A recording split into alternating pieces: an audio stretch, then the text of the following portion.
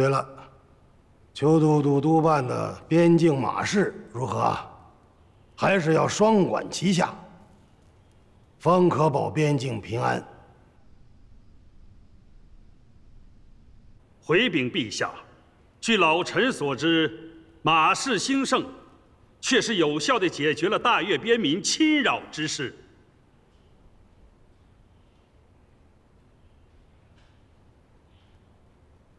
宁琪，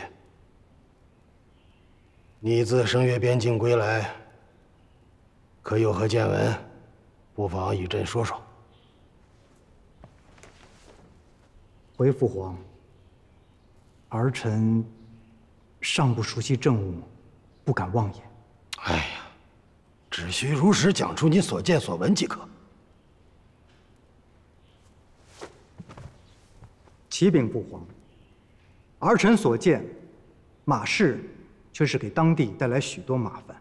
大越不守规矩，卖的是瘦马，却强行索要高价，甚至朝市暮扣，早上卖出的马，晚上又再抢回来，边境百姓苦不堪言，纷纷向内地逃窜。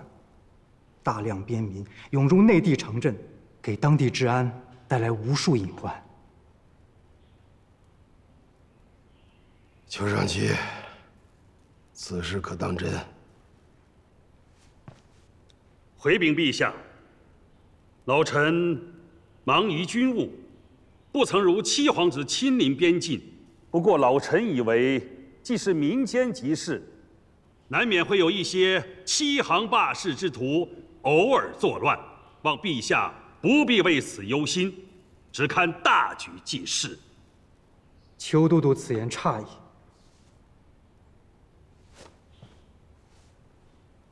宁琪只是对事而论，都督勿怪。边境百姓本就衣食堪忧，本指望朝廷设立马市，能多一条生路，不料如今却成了大越边军的肥肉。难道都督所说的大局，就是向大越敞开门户吗？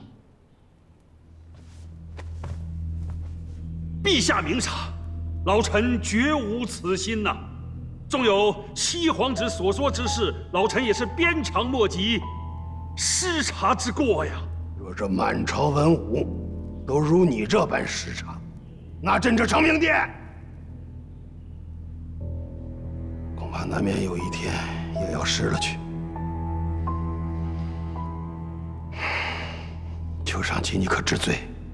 陛下恕罪，请陛下容老臣详查。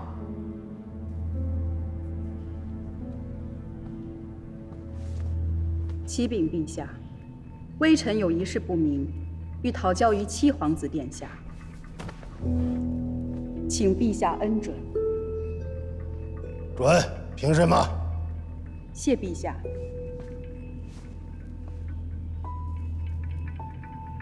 敢问殿下，依您之言，这马市百弊而无一例，那自当是关闭。只是微臣想请问殿下，可有何替代之策吗？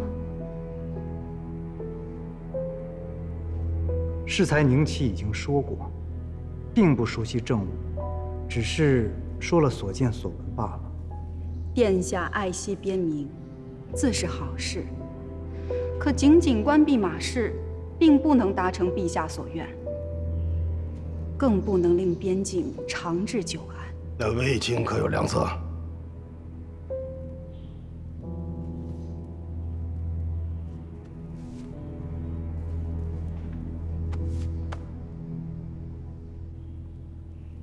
你拿出这女儿家的香囊是何用意啊？回禀陛下，这羊毛香囊有2层意思，其一，通婚之策。想那大越常年与天地相斗，与贫穷相斗，方才养成了勇猛好斗的品行。倘若他们娶了娇柔的中原女子，领略了安定富足的生活，吃惯了丰富的中原食物，那他们是否还能够拥有当初的血性和耐力？是否还能够做到在战场上死而后已，不惜此身呢？陛下，老臣以为能将我朝的流徙之地改为圣越边境固然是好，但是让我中原女子与大越边民通婚，这虽然不失良策，但一时半会儿恐怕很难见成效。卫青的其二又是何意啊？其二自然是授之以渔。陛下可以下令将这马氏改为杨氏。如何改为杨氏啊？微臣听闻，这明海燕家常年经商海上，曾带回一种长毛羊。此羊虽产毛量颇丰，却因繁殖手法繁复，一直未能推广。倘若陛下愿将此种羊赐予大越，并承诺回收羊毛，一则可令大越投入精力养殖此物，提升经济，无暇扰我边境；这二则又无需耗费人力，还有羊毛可以储备。魏爱卿，可这羊在何处啊？微臣愿请命与那燕家相商，令他们进献此羊。好，如若燕家应允，朕自答应燕家为皇上。臣替燕家谢过陛下。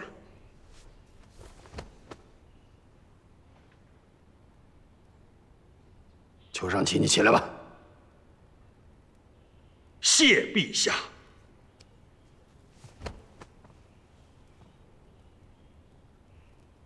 回去好好惩治你的部下。整顿机事，一旦卫青与燕家达成协议，朕命你全力配合推行。臣谨遵上意。报！陛下，闽国公奏报送到。传。是。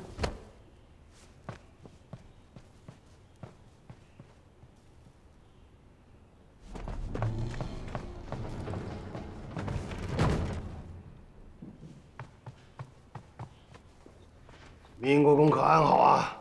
回禀陛下，国公一切安好。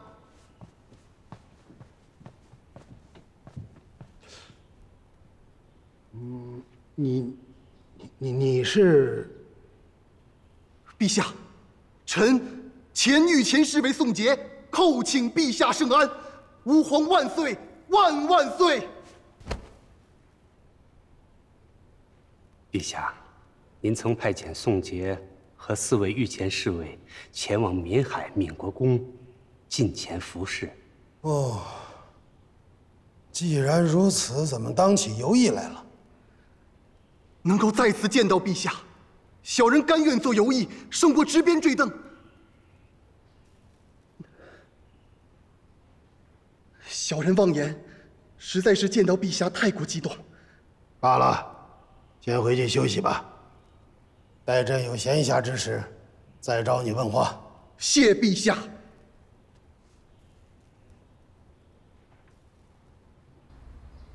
燕兄，你可有把握说服你家族长，将长毛羊进献于朝廷啊？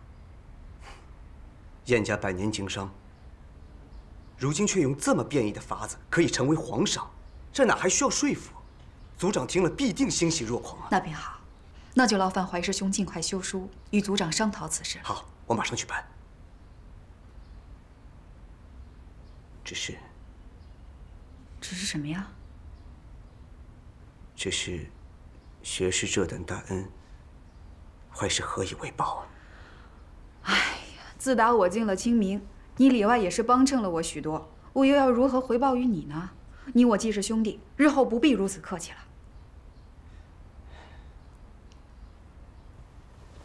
哎，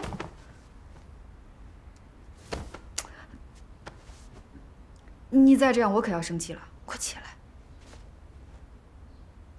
怀是，谢谢学士。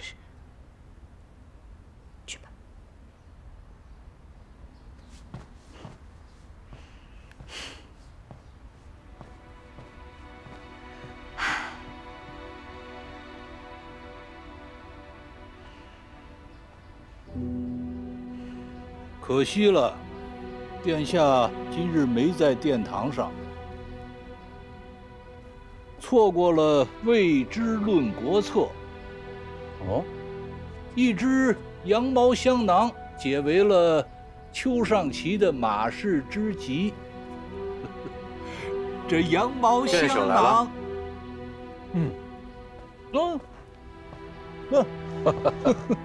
新元首。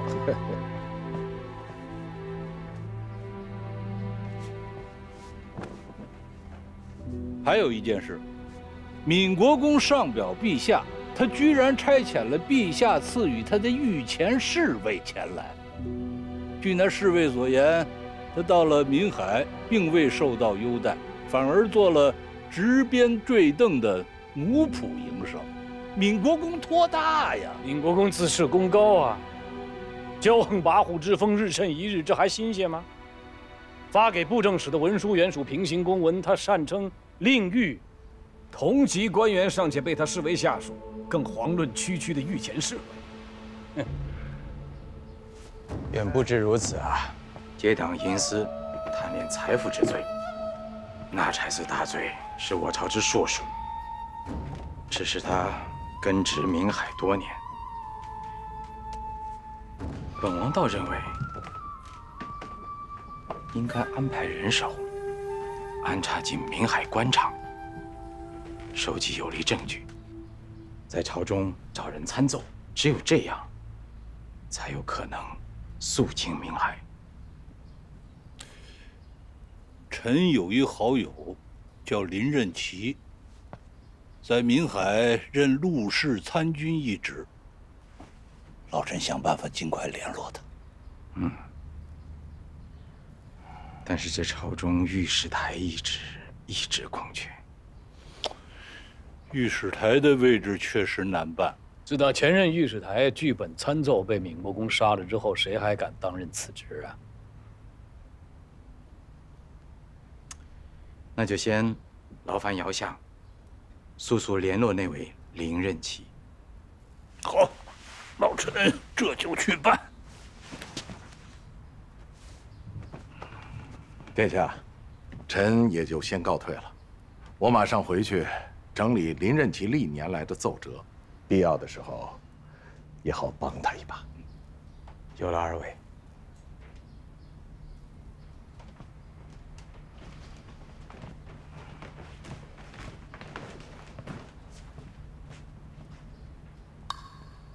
哎，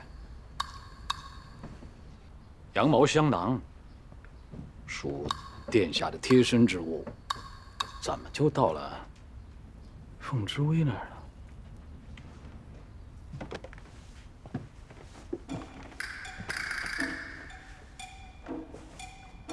小小意外，不足为先生道也。不足还是不便？你听说宁齐在朝堂之上谈及马氏祸端一事吗？这给了朝堂重重一击，看来他真不是空手而回啊！我很清楚他会来干什么，千万不能轻敌。是，你最好别瞒着我，是吗？不敢。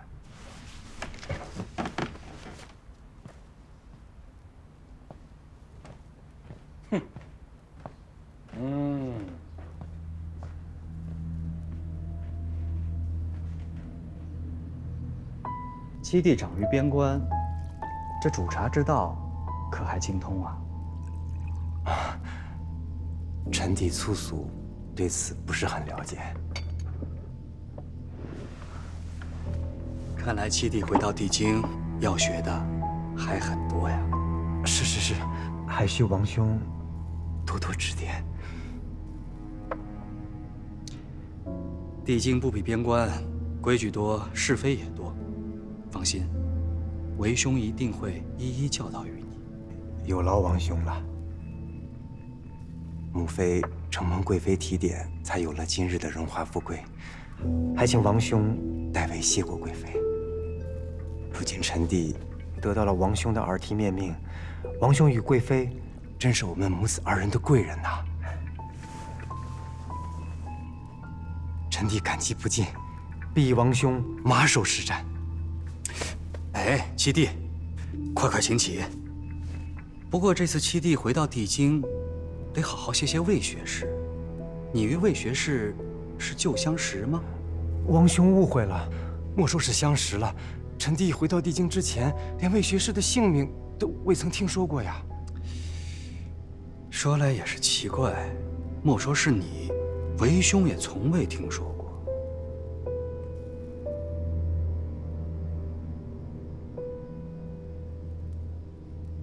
诚如王兄所言，臣弟此次得以回京，多亏了魏学士。臣弟自当设宴答谢于他。臣弟冒昧，想请王兄作陪。好主意，孺子可教也。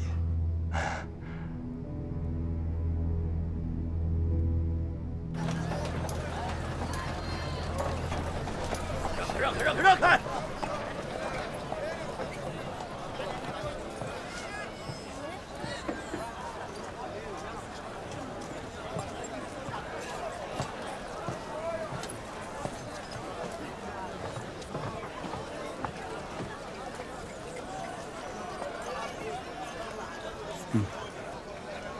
看来魏之已经到了。看见那个呆子没？他是魏之的贴身侍从，二人是形影不离的。王兄就先去会见魏学士吧。臣弟与那呆子说几句话。和那个呆子有什么可说的？臣弟想好好感激魏学士，也许那个呆子知道魏学士的喜好。好，我先去会魏之。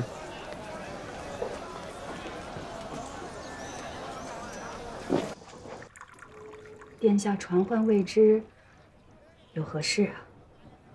瞧魏学士说的，本王没事儿，就不能请父皇身边的红人吃酒、谈心吗？还是魏学士根本不屑与本王来往啊？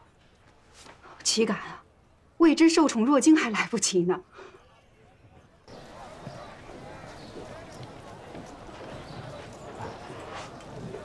这不是顾侍从吗？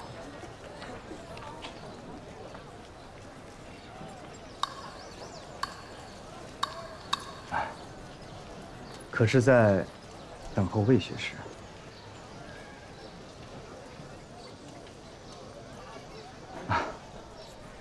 听闻顾侍从武艺高强，宁齐也是习武之人，不知何日有幸能与顾侍从切磋切磋。忙。说魏之是陛下身边的红人，这名头我可当不起。殿下这是折煞魏之。魏学士谦虚了，你替父皇解了马氏之急，父皇极为赞誉，这还不算红人吗？不过魏学士这招杨氏救马氏，确实惊着本王了。本王一直以为魏学士一介布衣，后无靠山，看来魏学士的靠山当是燕家。殿下，这是怀疑我以公谋私吗？当然，当然。顾侍从日夜守护魏学士，必然辛苦，那就不为难顾侍从了。那魏学士近来可好啊？不好。那是何人招惹了魏学士啊？啊，顾侍从不要误会，宁齐并不想招惹魏学士，宁齐只是想能有机会好好报答魏学士。不知顾侍从可否指点一二，何人能让魏学士心生敬畏且效忠于他？宁齐，陛下，我这就去向陛下陈明清白。魏学士，怕什么？本王不过是跟你开个玩笑罢了。哎呦，殿下，可不敢开这档子玩笑啊！魏之是朝中新人，可不敢开罪人，更不敢图谋私利。殿下如此想，这朝中必有人也如此想啊！来，魏学士大量，喝酒。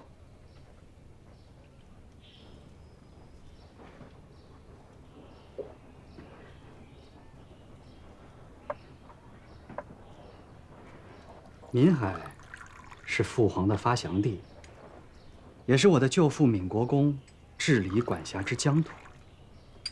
若是魏学士这招杨氏救马氏真的管用的话，振兴岷海，我舅父无异议，谁敢有非议？来，我替我舅父闵国公再敬魏学士一杯。殿下这是为了为之提前庆功呢。这么说，殿下猜到闵国公会鼎力相助燕家了？庆功不敢讲，还是那句话，振兴岷海，何来异议？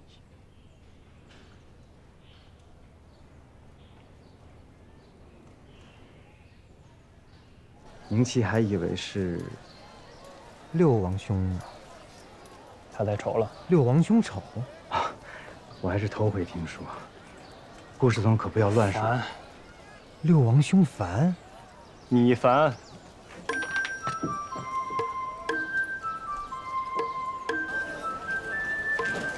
你真跟他这么说呀？你说我跟陛下亲近，还说楚王丑。真的。那你可真是滴水不漏。他不丑吗？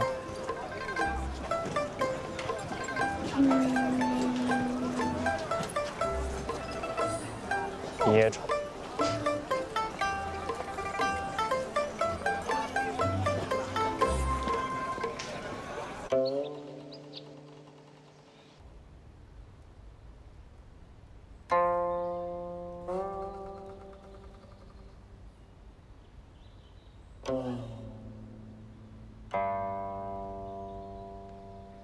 臣长远，启奏陛下，为之作序一篇。朕一向信奉法家，他却出资刻印着《吕氏春秋》，这是何用意啊？以无为为纲纪，他长远这是怪朕严苛，还请朕作序。岳爱卿，你倒跟朕说说，这序该不该做？回禀陛下，微臣以为，闵国公以武将出身，奉陛下恩旨据守岷海。臣听闻岷海这几年，不但不大太平，海盗频频扰边，岷海两税也是屡屡未能如期纳币，故而微臣推测，闵国公大约也是心感惭愧吧，有愧于陛下圣恩，又碍于开国元勋的面子，故以此书向陛下解释。薄臣只会这无为之治。爱卿这油画之术学得不错呀。微臣的先墨功夫能博陛下一笑，也算功德一件。陛下，遥向彭尚书求见。宣吧。宣遥向彭尚书觐见。启禀陛下，启禀陛下，臣等接到岷海急报，说是朝廷派往岷海的陆氏参军林任其遭海盗报复，全家被杀，林参军惨死。禀陛下，岷海官兵几经苦战，绞杀了大部分涉案海盗，仅剩海盗首领陈绍在逃。闵国公随奏报送来了案犯陈绍的画影图形。闵国公还想为林参军请功，还望陛下恩准。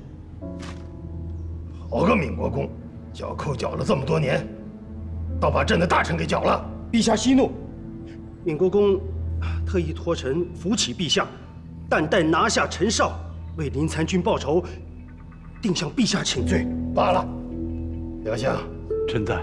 林任其的身后事，你带着拟旨给长远，好好操办，务必让岷海大小官员出席，让他们好好看看，如若海寇猖獗，林任其的今天就是他们的明天。臣谨遵圣谕。彭佩，着刑部即刻下发海捕文书。全境缉拿陈少。臣遵旨。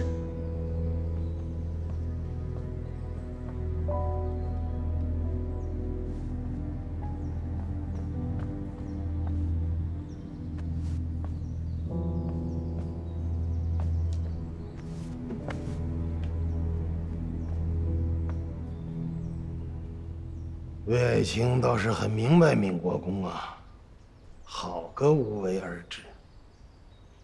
当真是无所作为？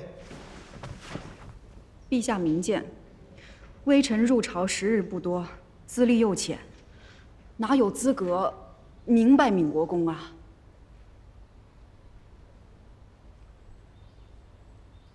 魏爱卿，清明学子众多，你可知朕为何留你在身边？回禀陛下，因微臣无所依靠，是陛下的孤臣。知道就好。陈少一案恐不简单，你要相机行事。这是闵国公派人送来的，画像上的人是个海盗，叫陈少。陈少，适才闽海军师来报，说是奉命来抓海盗陈少。这陈少是何许人也？为何救父如此的大费周章啊？这个人身上带着闽海陆氏参军林任期收集的能扳倒国公爷的证据。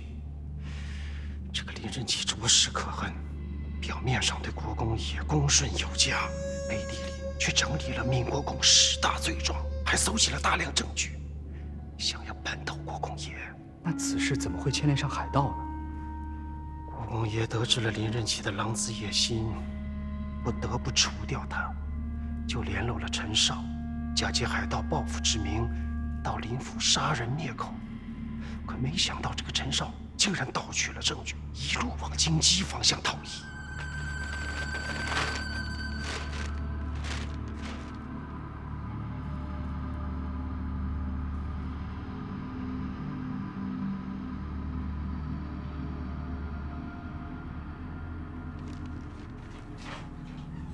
老臣总是觉得林任期之死有蹊跷。这废太子监国期间，陛下曾命我责令林任期去闽海秘密搜集长远的罪证。上个月，林公突然托人给我带来了一只玉蝉，令老臣十分诧异。一直想有朝一日见到林公，还问个缘由。谁曾想，蝉垂蕊影清露，流响出疏桐。居高声自远，非是皆秋风。你是说？君子高瞻远瞩，只待一鸣惊人。莫不是林公在闽海的收集证据有了成效？那要如此说来，林公之死就更不简单了。姚相来，姚相，你看啊，这蜀锦在织造的时候，只能借那小小的铜镜，一块对错。老臣明白了，你是说，小小的陈少，就是窥见闽海黑幕的铜镜？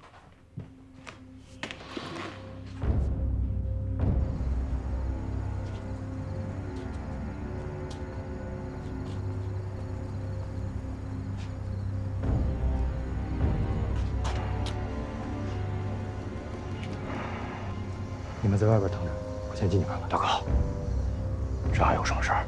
哥儿几个跟着拼了！多机灵点。走，走。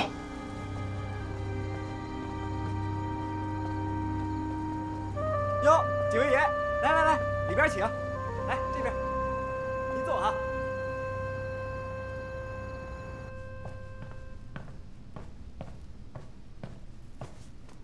主子，彭沛调集大批衙役往顺平门方向去了，明卓跟去盯梢了。您还有何吩咐？看来是发现了陈少的踪迹。明晨，主子，带上府里所有的侍卫着便装去顺平门，务必抢下陈少。是。对了，不要让刑部的人认出你们来。是。可是主子，我们也不认识陈少啊。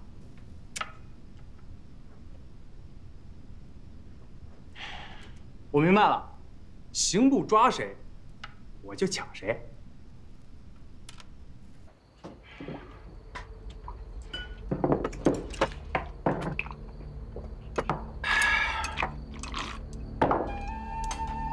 大哥，咱们现在怎么办？常远老贼一天不到，咱们兄弟一天不能回家。现在唯一的办法就是用手里的证据扳倒老贼。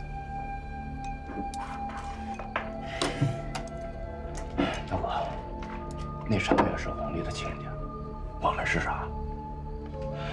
要不然这么着，咱们找个山头先依靠着，这好歹是条活路啊。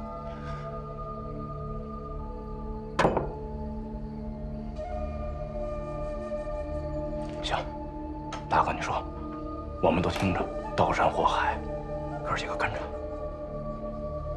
小四，去外面盯着他，抓紧吃，10把拉赶住。大哥，有危险！大哥，你不能去，你活着，兄弟们才能瞑目啊！大哥，大哥，那有厨房一定有红门，放手！大哥。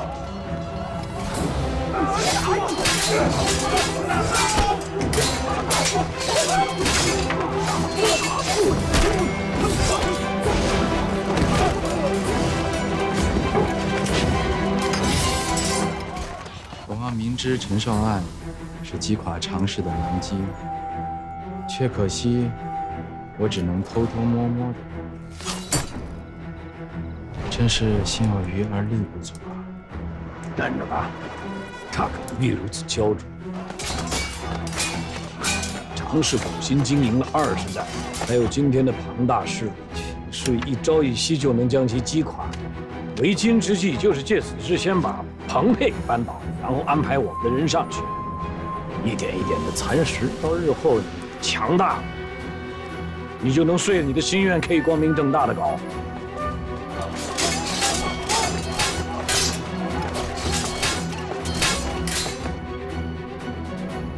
本王不害怕等，只是常远这硕鼠一日不除，我天圣就一日不得强盛。要让本王等到什么时候？快！哎，你要大功告成，你这极品啊，殿下，你这。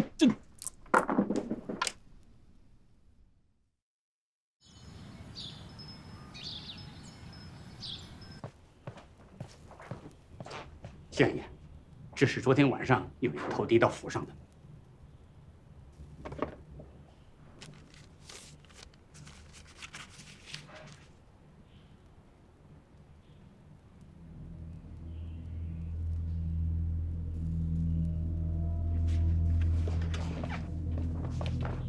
林任其是被常远杀人灭口的。今日有时出客，到西市旗杆下深招红衣，待免罪圣旨，我就给你证据。落款是陈少。看来都收到了，真是好大的胆子！哼，这书简太过儿戏，岂可当真？此事关乎到我朝的2位大员，不可忽略。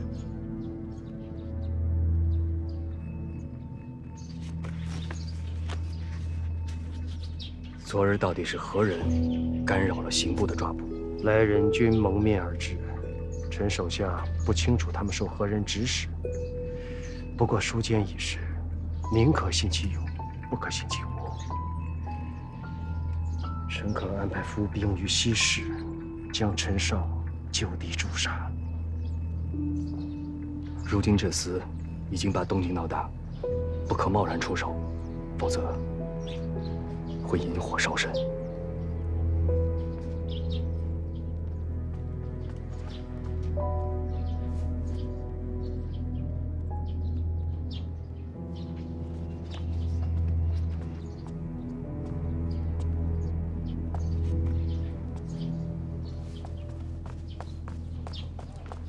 主王殿下，要相，上朝之后还要请遥相相助，务必让父王重视此事。我会安排人去西市埋伏，保护陈少，万万不可让此人落入彭佩之手。恐怕燕王和彭佩也有此打算，务必早做准备。彭王自有打算。小心。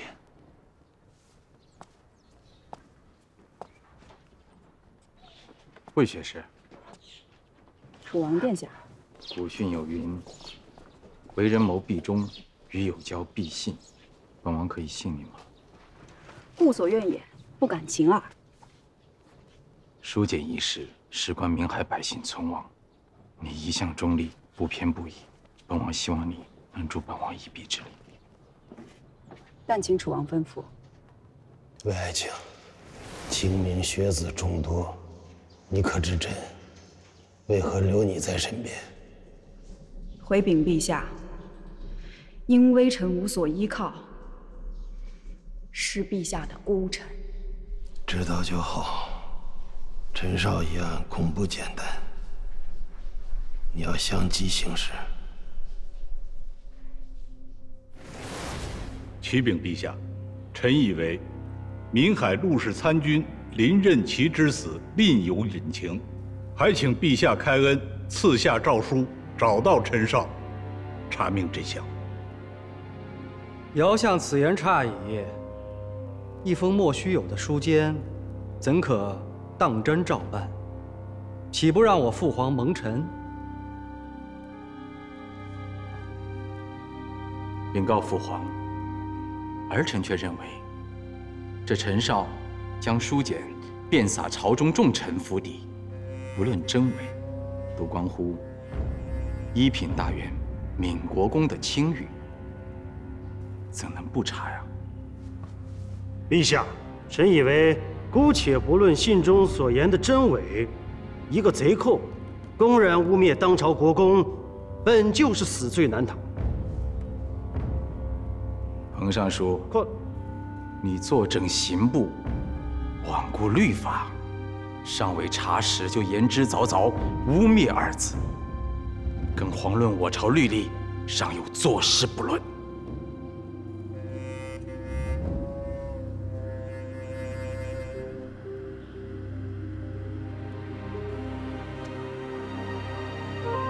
此事要查，但是派谁查呢？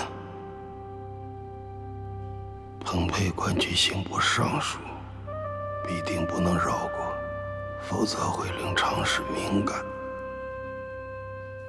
如只令他查此事，恐怕会不了了之。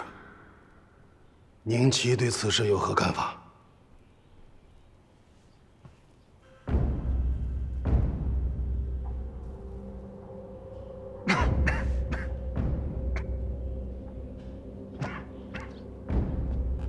启禀父皇。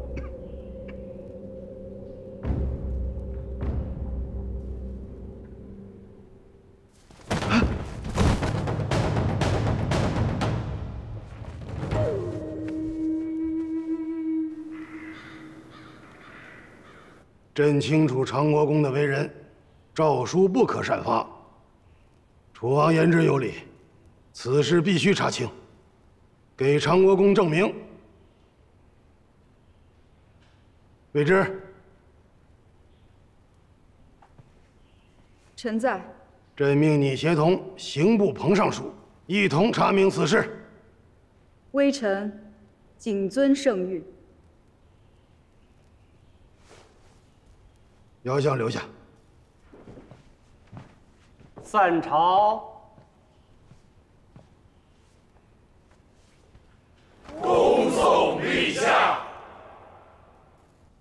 姚相，把你所知道的关于林任琪的事儿，无一遗漏，都告诉朕。朕倒要看看，这个常远到底怀了什么心思。臣遵旨。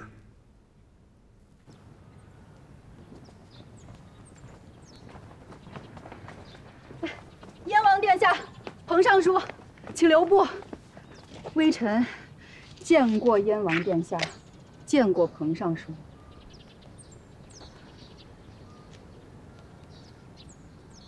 魏学士啊，何事啊？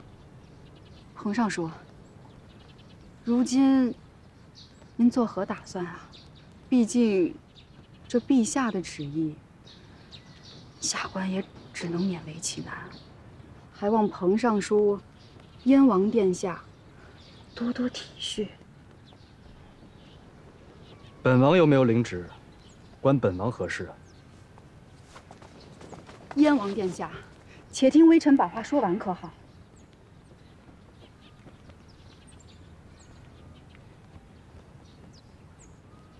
如今这事儿吧，还是得您拿大主意的，毕竟是关长。下官呢，只要有个交代就好，您懂的。看来急需有人担任御史台一职，没人镇得住。我朝制度，皇子若是出任御史台，等于放弃储君之位。让宁卿去街头点设伏，务必保护陈少。属下明白，这就去办。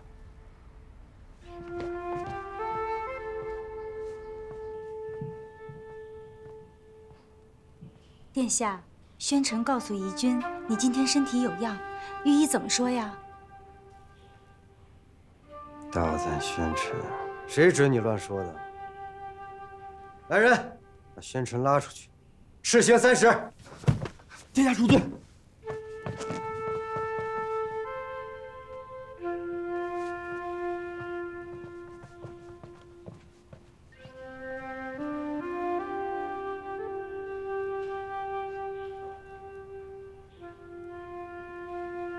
朝堂凶险，殿下要有提己之人，宜君更要做殿下的提己之人。多谢宜君，我会尽快摆脱如今的困境的，你就放心吧。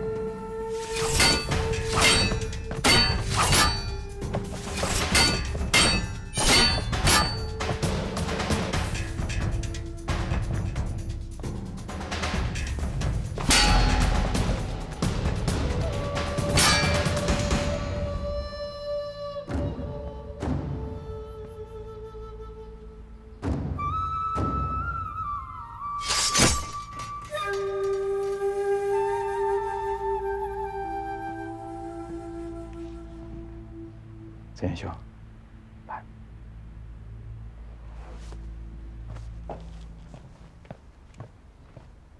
子言兄，今日在朝堂之上，父皇的心思，本王看得一清二楚。看来，那常氏一族真的成了父皇的心头大患。父皇也想借陈少安把常远拉下马，只可惜。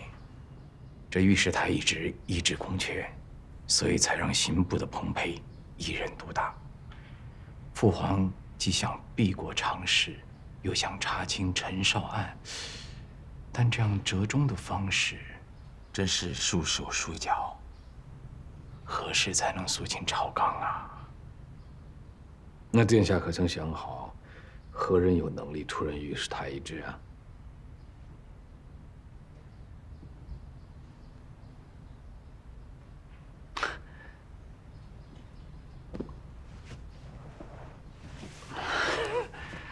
王爷，你听臣讲啊，陛下虽以法家之学立国，但说句大不敬的话，他已经老了。一个帝王到了这个时候，他在想什么呢？他在想人们将来如何评价他，究竟是一个明君还是一个昏君？听闻常远出资印刻《吕氏春秋》，送与陛下，叩请题序。我倒觉得这个闵国公要比殿下你更懂得那宝座之上陛下的心思。是，子言兄，按你的计划，本王确实应该顺应父皇，麻痹常氏一族，培植附属于本王的势力，再一步地走向皇权。可这和废太子宁川，还有本王那些虎视眈眈盯着皇位的兄弟们，有何区别？当然有，因为你有民为贵，社稷次之，君为轻的一颗赤子之心，这个他们没有，这是难能可贵的。终日已矣，不见成功，岂不负了这赤子之心吗？那天下以为到底何为成功啊？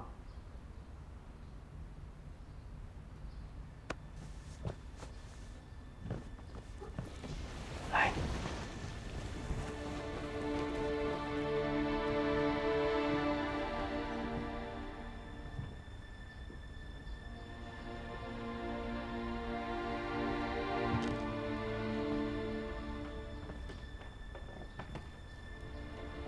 ，600年前，大成立国时的版图，天上、秦氏、大越，都只是它的一部分。本王修复这张图，是想要这张图时时提醒本王，这才是本王心中的天神，这才是本王心中光明辽阔的天下呀！王爷殿下，信母追随你一生不负。你来。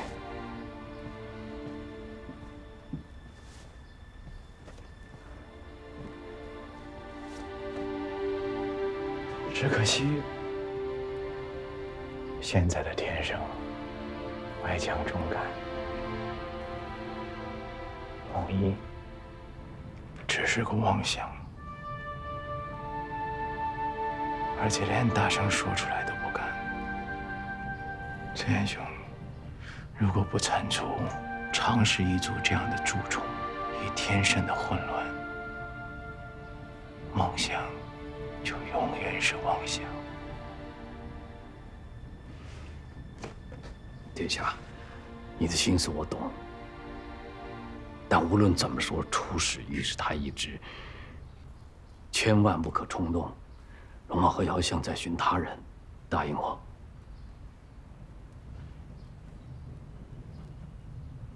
崔彦兄，你真的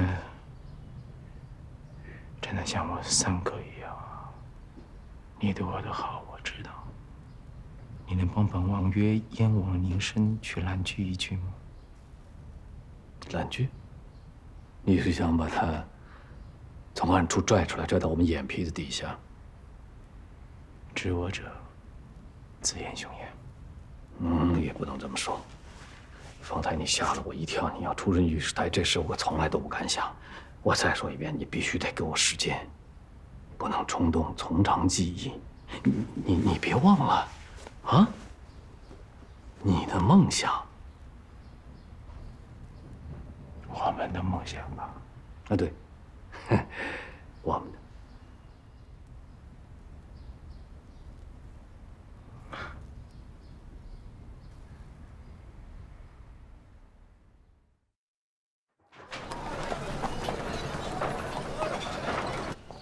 来啊，先生。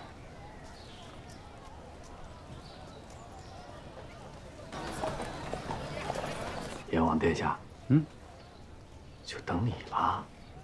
啊，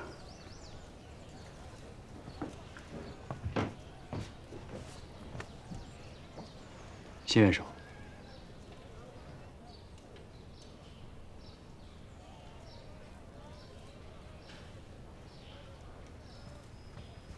我本想，紫燕兄，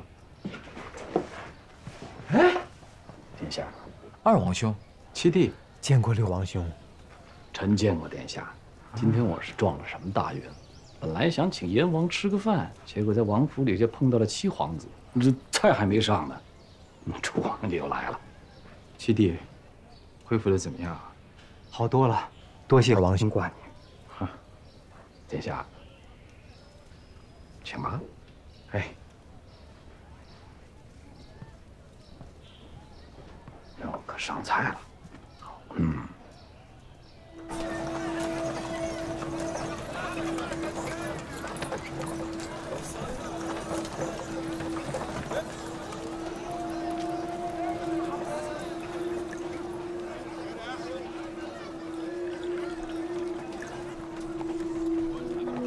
记住，凡与红衣人接触者，一律拿下，绝不可落入他人之手。如遇反抗，格杀勿论。如杀之，那红衣人看见，该如何处理？杀！是。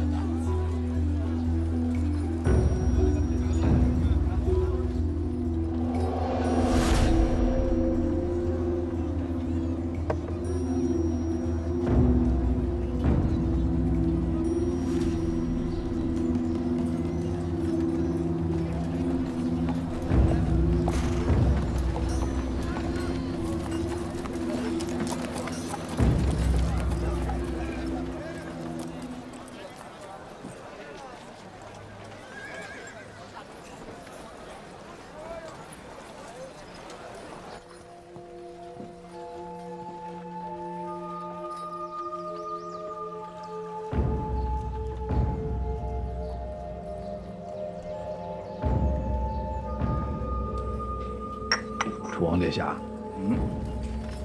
我眼神不好，你看这是不是未知啊？未知？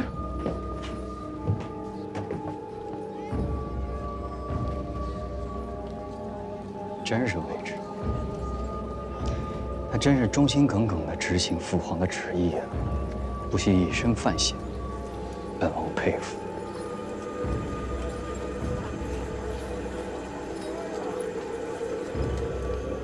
卫青，你不是想给父皇一个交代吗？不妨出任这个接头人，这样一切岂不是清楚？否则，本王可不保内司能不能活着。眼下果然英明。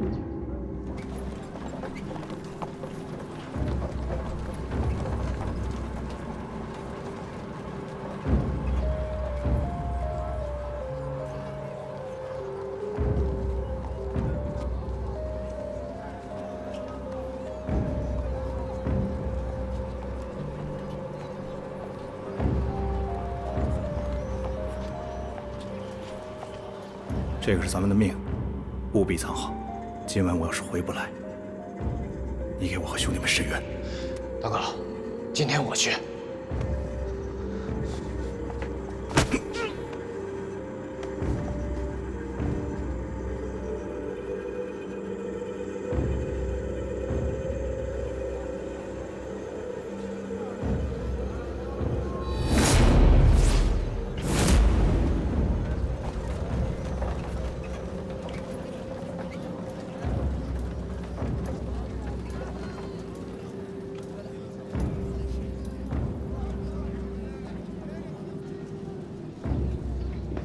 哎，六弟，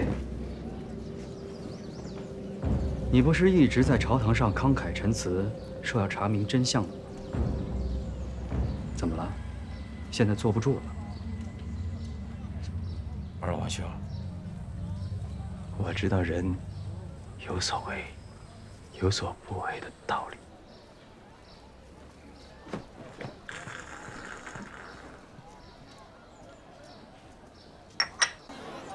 圣旨来了吗？来了吗？是陈少。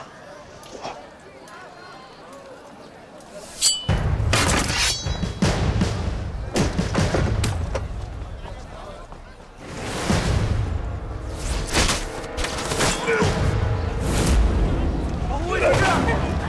保护卫士！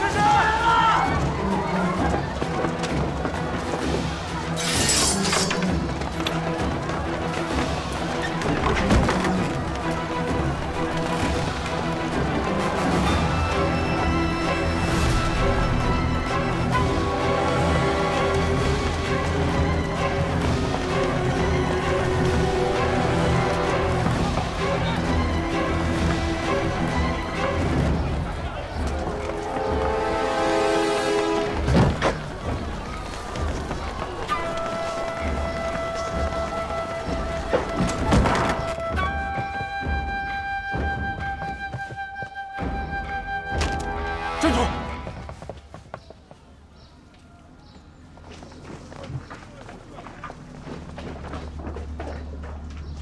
魏学士，您没事吧？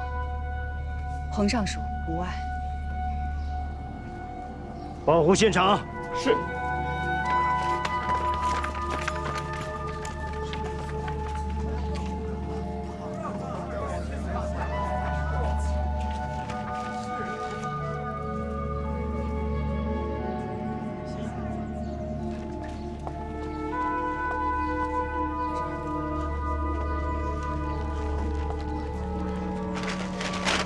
燕王殿下，此人不是陈少。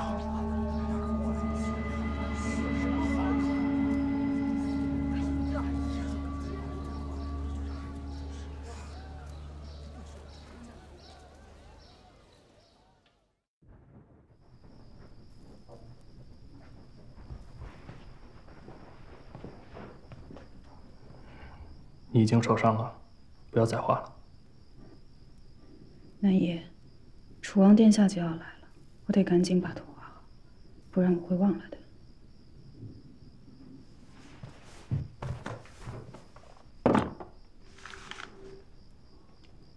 图没有你重要。我只是擦伤。手。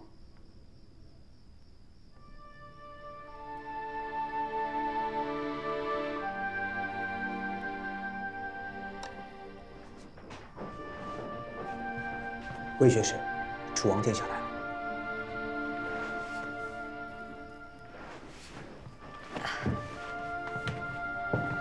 见过楚王殿下。先去包扎，之后再画。快去。去啊！微臣失礼。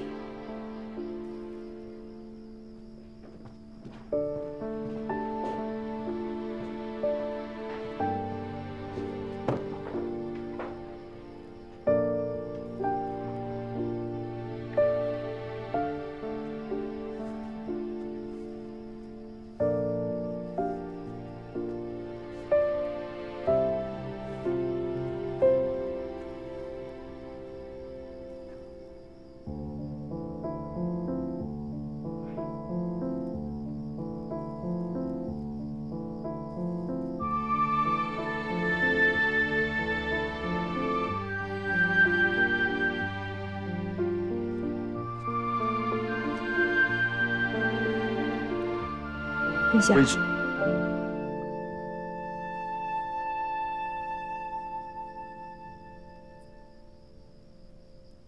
魏之，今日之事，是本王连累你了。殿下，我要给你看一样东西，请。今日射杀街头人的剑，想必对殿下查找凶手有帮助。只可惜被彭佩带走。不过我仔细看过，剑尾非常特殊，殿下，你看，我总觉得跟天圣的剑不一样。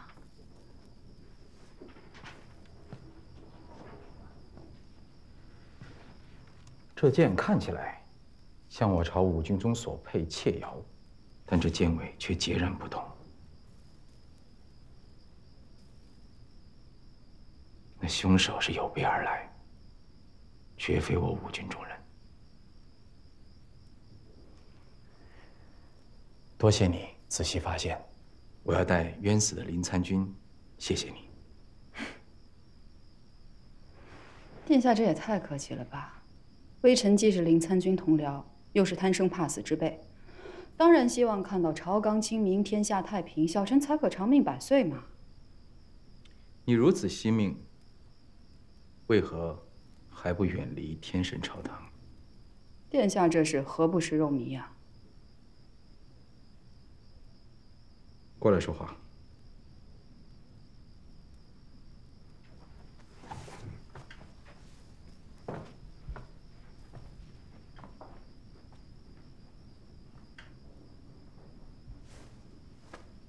风之威，除了生活所迫，我天神朝堂还有你的期许吗？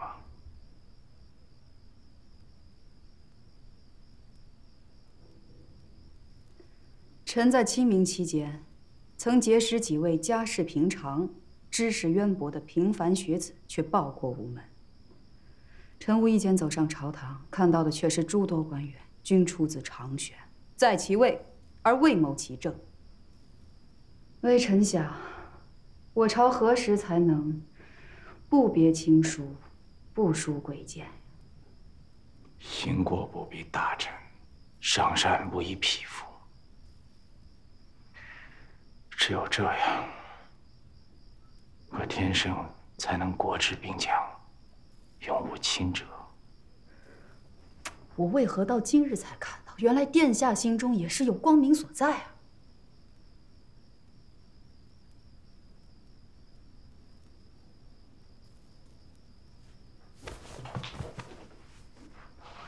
微臣忘形了，殿下自有殿下的心思。伤还疼吗？近前说话。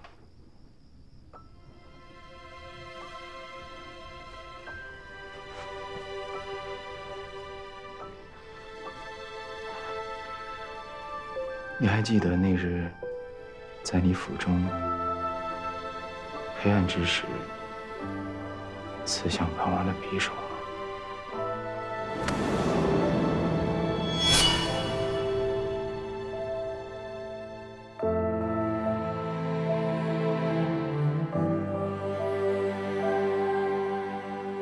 有些事，有些话，只能在黑暗中出现，懂吗？